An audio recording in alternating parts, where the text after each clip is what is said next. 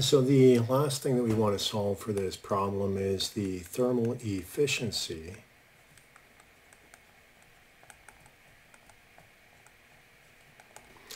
And for that, we'll use the definition of net work divided by Qn. And notice this is per unit mass for both of them. What we're going to do, we've already expressed work net in terms of per unit mass through the boiler. We're going to now do the same thing of Qn in terms of per unit mass through the boiler. So we'll begin with the boiler itself and try to determine Qn. We will be using the first law for that.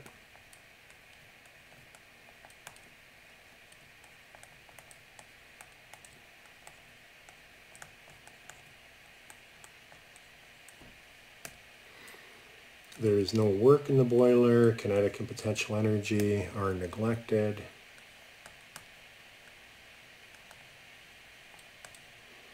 Now I'm writing the mass flow rate at 4 coming into the boiler. Let's go back and look at our schematic. Let's see, where the heck was it? There we go. Okay. Mass 4 or 5, they're the same thing because it's basically mass flowing into the boiler and out of the boiler. It doesn't matter which we use. I put m dot 4 there, but it could have been m dot 5 as well. What we'll then do is on a per unit mass basis,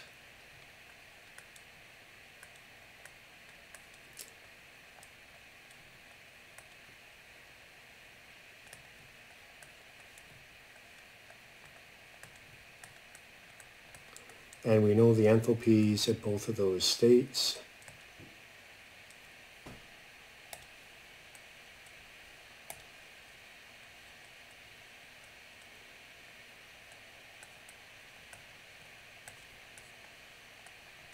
So that's per kilogram through the boiler. The reheat cycle, so let's take a look at the equation for the reheat. Again, that will be the first law applied to the reheat cycle.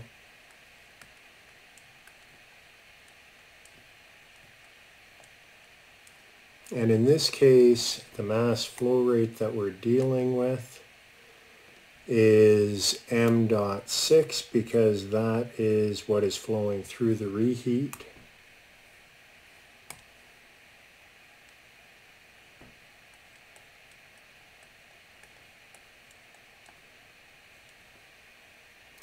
There is no work done in the reheat. So on a per unit mass,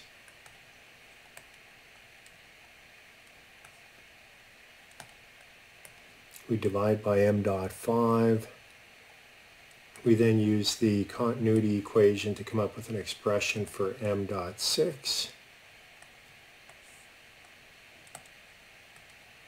Just like we did before.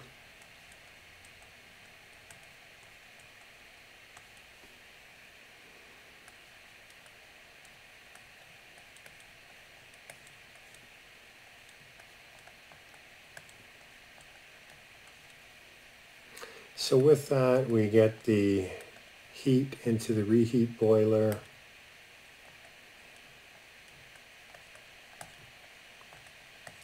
Kilojoules per kilogram through the boiler.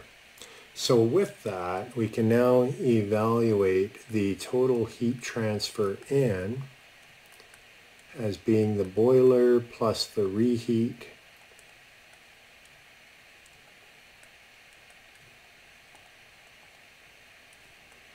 kilojoules per kilogram through the boiler. Given that we've evaluated work in the earlier segments in the same way, that is mass flow rate through the boiler, we can just divide these two.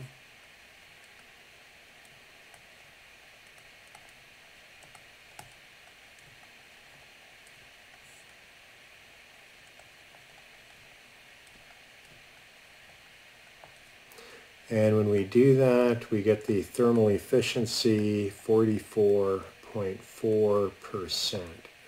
And that is the final answer to part B of the problem.